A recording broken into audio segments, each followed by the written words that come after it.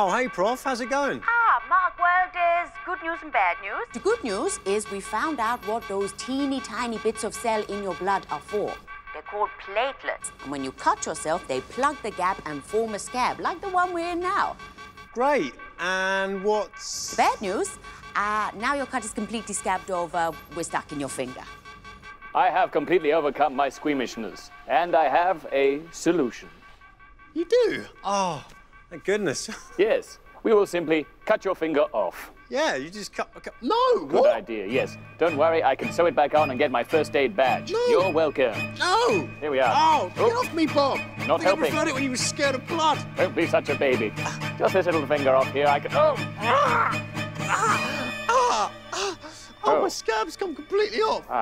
Oh, that's gross. Humans are gross. Professor, are you okay? Now the scab's come off, that means that we can just... Phew! I got through the show with all 10, 9, 8, 7, 6, plus 5, 11, all my fingers.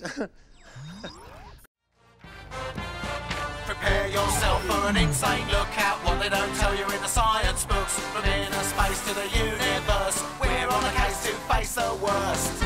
It's icky and it's whiffy and it's yucky and it's squishy, but we love it.